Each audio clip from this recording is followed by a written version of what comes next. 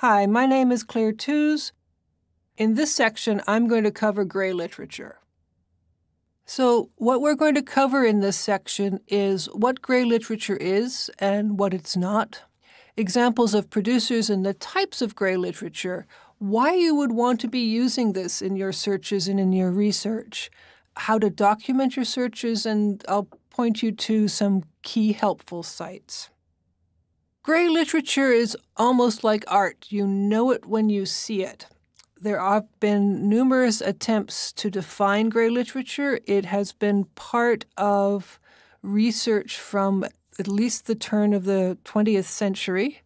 According to a report in the gray literature on gray literature, the term itself what didn't mean bleak or gray or heavy, but was intended to refer to the fact that this literature has a lot of depth and intelligence, like gray matter, like the brain.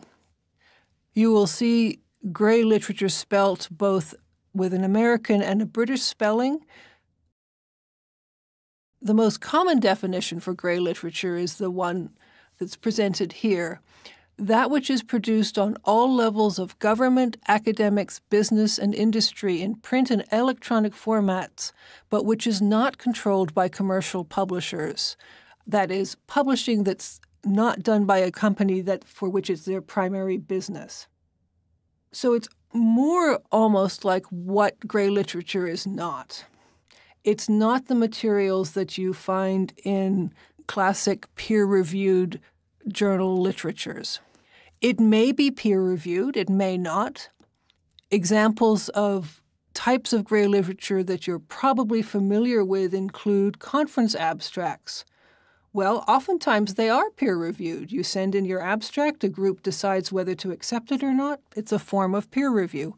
Other times it may be an expert paper that's been accepted that's not classically peer-reviewed. Gray literature is not defined by where you find it. Sometimes people talk about, non-database searching. Well, because of the development of the internet, there are now databases of gray literature that you can also use to find this material, as well as individual websites. And it's not a format question. Gray literature exists in both print and electronic forms. And just to be really confusing, again, because of the development of the publishing world, some of those formal publisher-controlled databases like Embase and Scopus now also include some gray literature. There have been continued attempts in the field to define gray literature in a way that's more understandable in terms of the character of the document, types of documents, in terms of the fact that it has intellectual property. There's an authorship and there's a character to the work. There's a minimum quality level. Whatever it is, it's something that people feel is valuable enough to be collected. There's an ongoing conversation in the scholarly literature about what gray literature is, and there was a new definition offered in 2010, which is still under discussion. Perhaps one way to think about this is the way the group GrayNet International does. Gray literature is really a field of its own in information and library science that deals with the production and distribution and access to these multiple document types that are produced at all levels of government, academics, business, and organization. At this point, you might be asking, okay, gray literature is a rich resource, but why would I be interested in using it? Let's move into that question by looking at some examples of producers of gray literature, which we've been naming. Those producers include associations. In the medical area, the American Medical Association would be an example. They have policy papers, guidelines, reports that you won't necessarily find in journals. On the public health side, the American Public Health Association has similar materials. For-profit companies.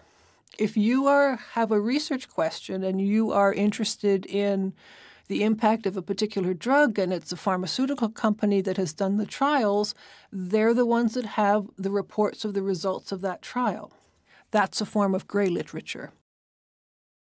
All government documents. If you're looking at a policy question, if you're looking at a legal question, all of the legislation, all of the policy papers that come out from the various branches of any government in the world.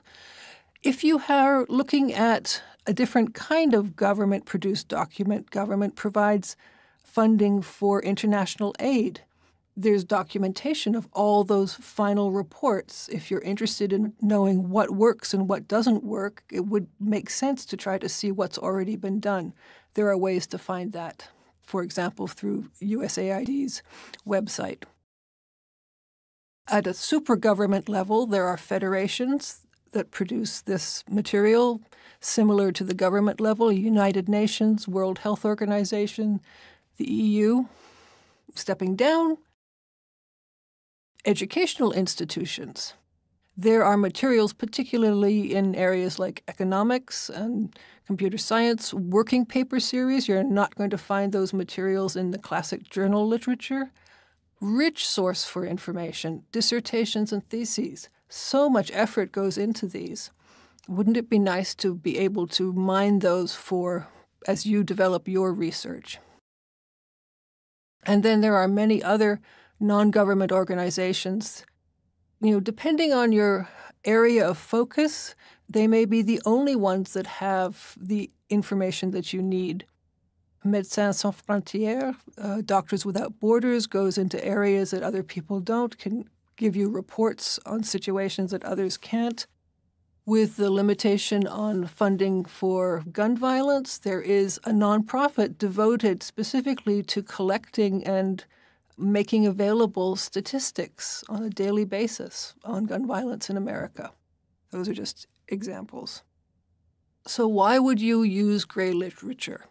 Many times, the production of a gray literature report is faster than the production of a journal article. You're going to get more current information on some topics through using gray literature. Again, because of a lack of constraints on numbers of pages, you may find that you have a greater depth of technical information and scientific information within the gray literature source.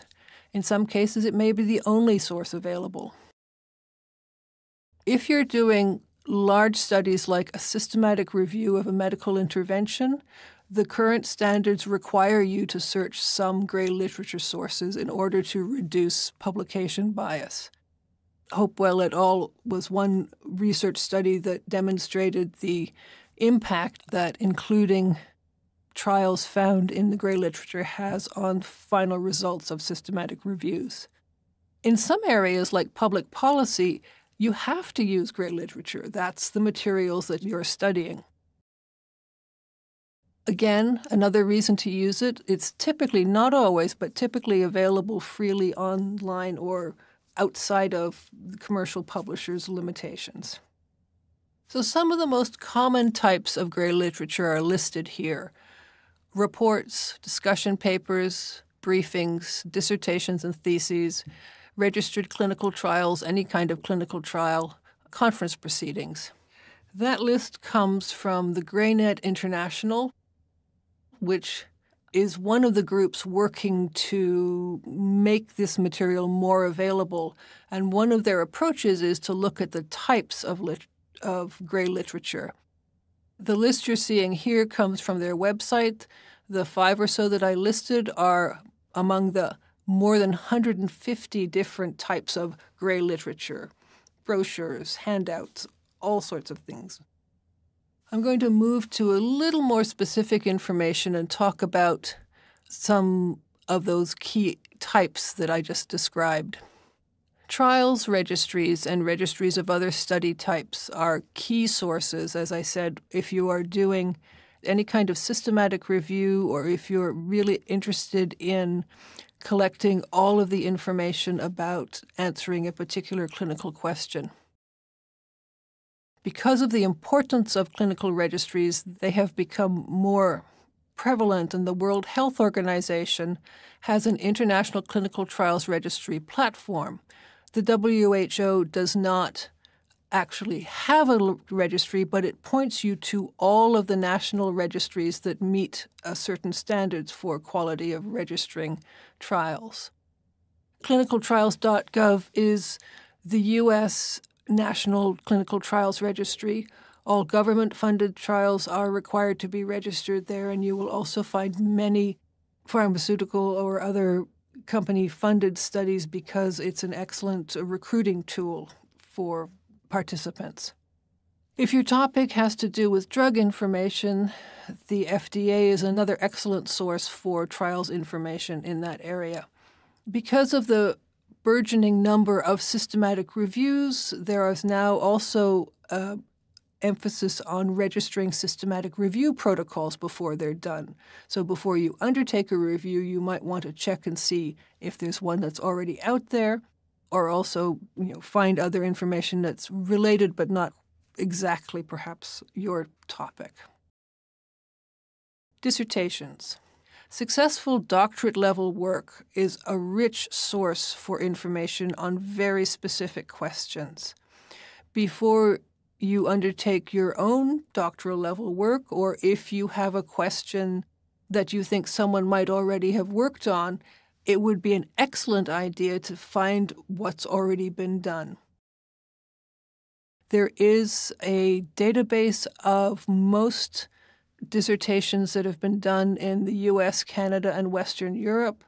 Because of changes in requirements of submitting them, not all of them are in digital dissertations as they used to be, the UMI Clearinghouse, but it's still an excellent source. Again, with that change, if you might also want to check the institutional repositories for specific universities that have strength in the area that you're interested in. Additionally, some databases in specific areas, the Compendium in Nursing and Allied Health and PsycInfo, also list dissertations. Conference proceedings are another source that's well recognized in the Gray literature. When a conference occurs, most conferences publish their proceedings. It's not considered peer-reviewed journal literature, but it will give you the titles of all papers and posters and presented, and in some cases abstracts for most of those materials. You'll also get contact information. Again, this is one place that you can find relevant pointers to trials that you might not find anywhere else if you're looking at trying to answer a clinical question and collect all relevant clinical trials, although there's a lot of follow-up work that's required to collect enough information to include it in a study like a systematic review. Numerous databases like Embase, Scopus, and CINAHL are also moving towards including more and more conference proceedings. Another one is, if you're interested in medical informatics, the InSpec database is another good source in that area. Additionally, if you know the name of the conference you're interested in, they almost all have a website that will point you to a source for those materials. So now comes the question of documentation. When you do a search, particularly in a systematic review, you need to document as clearly as possible what you searched, where, and when. For the case of Gray literature, you'd want to list any websites, any databases, and other sources that you used. You might record the search terms and search strategy if that was in fact necessary for the search that you did. Record the date you did the search and the number of results, and ideally the individual results that you found. Another aspect of documentation is when you write a paper, you're supposed to cite your sources. It can be a challenge to figure out how to cite a Gray literature document, a manuscript. The major formats that you will be expected to use, APA or the Vancouver style, all have rules for how to cite different formats. You can find them in the style guides. If you use bibliographic management software like RefWorks or EndNote, they also have formats, and they will do that formatting for you if you select the appropriate document type for the record of the citation that you're including.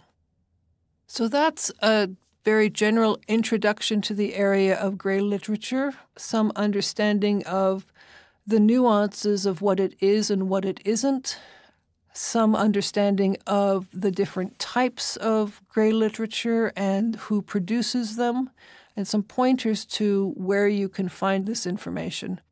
Here also are pointers to 3 different helpful resources: the Gray Guide, the GrayNet International, and for the medical area in particular, Gray Matters, a practical tool for searching for health-related gray literature.